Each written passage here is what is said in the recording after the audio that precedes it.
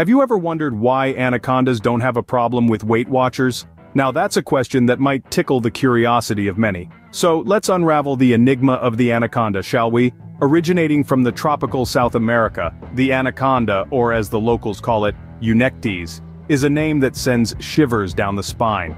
This word fascinatingly comes from the Greek language, translating to good swimmer.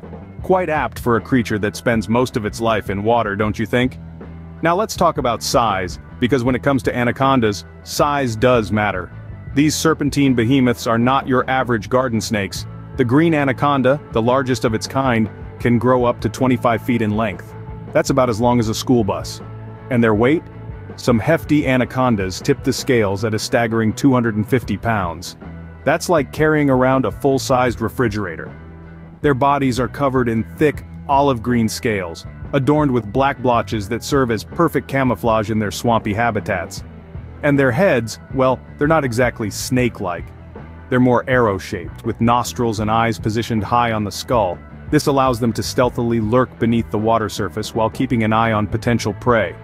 These creatures are not just enormous, they're strong too. Imagine a python that's been hitting the gym for years. That's an anaconda for you. They're so strong that they can easily constrict and swallow a full-grown deer or even a caiman.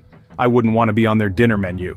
So, the next time you're complaining about carrying that heavy grocery bag, remember, there's an anaconda out there, effortlessly hauling around its own body weight, and then some. And you thought your pet cat was a heavyweight, wait till you meet an anaconda. Ever wondered what an anaconda's cheat day looks like? Well, let's dive into the fascinating and slightly terrifying world of an anaconda's dietary habits.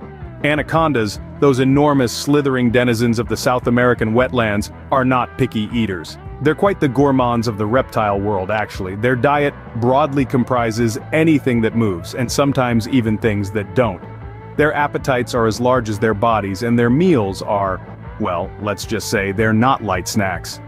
Large rodents, capybaras and caimans are on their culinary hit list. Think about it. A capybara is the world's largest rodent, about the size of a medium-sized dog. That's like us deciding to gobble up a whole turkey for a midday snack. But wait, it gets wilder. Even deer are on the menu for these giant serpents.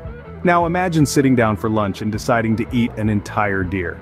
That's right, antlers, hooves and all. An anaconda doesn't shy away from such a hearty meal. And for the pièce de résistance, these mighty snakes have been known to take down and devour jaguars. Yes, jaguars, one of the most formidable predators in the animal kingdom. That's like us deciding to eat, well, there's really no comparison in the human world, is there? Anacondas achieve these impressive culinary feats thanks to their jaws, which are not fused together like ours. Their jaw bones are connected by stretchy ligaments, allowing them to swallow whole animals much larger than their head. This is not a daily occurrence though. Anacondas, like many large snakes, eat infrequently due to the energy it takes to digest such large meals. They might only eat a few times a year, making every meal a true feast. So next time you're struggling to finish your salad, remember, an anaconda would scoff down a whole deer. Ever thought about anaconda's love life? Well, it's more twisted than a soap opera. Now when it comes to the romantic entanglements of these slithering serpents, the term "the more the merrier" takes on a whole new meaning. Just try to imagine this. A single lady anaconda, lounging in a swamp, sends out a pheromone-filled invitation to all the eligible bachelors around. And believe me, they come slithering. The result? A literal snake ball, or as scientists like to call it, a breeding ball. Picture a tangled knot of up to a dozen male anacondas, all vying for the attention of one lucky lady. It's like a reality show where the lady anaconda is the bachelorette, and the male anacondas are the contestants. But here's where things take a dark and gloomy turn. You see, anaconda courtship isn't all about cuddles and hisses. The males have to wrestle, coil, and squeeze each other out of the competition. It's a test of strength, endurance, and perhaps a dash of snake charm. The last one coiling is the winner. But don't think the story ends with a happily ever after. Oh no, dear listeners, the plot thickens. After the mating ritual, when the triumphant male is basking in his victory, the female often decides that she's peckish. And guess what's on the menu? That's right, the male anaconda himself. Talk about a post-romantic dinner. It's a cruel twist of fate, a gloomy end to what was a fierce competition of love. But that's the way of the anaconda world. Brutal, bizarre, yet fascinating. So the next time you're feeling down about your love life, remember the anacondas. It might give you some perspective. After all, it's not every day you have to worry about being your partner's next meal. So if you thought your love life was complicated, just be glad you're not an anaconda. Ever seen an anaconda at a pool party? They're the life and soul. Imagine a disco ball spinning over the watery dance floor. Blue and green scales shimmering in the light, an anaconda slithers into the water. Now this isn't just a casual dip. Our scaled friend is an expert swimmer, a veritable Michael Phelps of the snake world. Anacondas are known to spend most of their time in water, but why?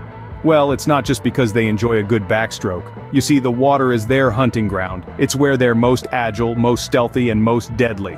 Think about it. An anaconda in water is like a comedian on stage, a chef in a kitchen, or a fish in, well, water. It's where they perform best. They glide through the water with such grace, such ease, you'd think they were born doing the butterfly stroke. And in a way they were. But here's where things get a little gloomy. Picture this. You're a capybara, taking a leisurely swim in the Amazon River. Out of nowhere, a set of beady eyes and a snout pop up from the depths. Before you can say Marco Polo, you're in the anaconda's grip, being squeezed tighter than a tube of toothpaste. The anaconda uses its strength and the buoyancy of the water to constrict its prey. It's a deadly dance, a tango of terror. The more the prey struggles, the tighter the anaconda squeezes. It's not exactly a pool party anyone would want to be invited to, but don't worry, unless you're a capybara or a caiman, you're not on the anaconda's menu. They prefer their meals a little more wild, a little more exotic. Us humans were just not their taste. So, next time you're at the pool, remember, an anaconda could be doing laps right next to you. Anacondas might not have a dark side, but they sure do have a gloomy one. Let's delve into the darker aspects of these fascinating creatures. While they are not typically human hunters, their sheer size and strength can pose a threat if provoked or if a human finds themselves in the wrong place at the wrong time. Their massive body strength allows them to constrict and overpower not just smaller prey, but animals as large as jaguars and even caimans. Imagine that, a snake wrestling with a caiman in the murky waters of the Amazon. It's a sight as awe-inspiring as it is terrifying. Now let's take a moment to talk about anacondas in local mythologies. Folklore in South America often paints the anaconda as a creature of immense power and mystery. Some indigenous tribes even believe that these gargantuan serpents are the guardians of rivers and lakes, and to harm one is to invite disaster. In a slightly more humorous vein, there's also the myth of the Yaku Mama, or Mother of Water. This is a legendary anaconda said to be over 120 feet long. It's a creature so massive it can swallow a whole cow in one gulp. Just imagine the heartburn from that meal. But let's not get carried away with these tall tales. The real anaconda, while formidable, is not the monstrous predator of legend. They play a vital role in their ecosystem, controlling populations of other animals and maintaining balance in their environment. It's a tough job, but someone's got to do it, right? So, there you have it.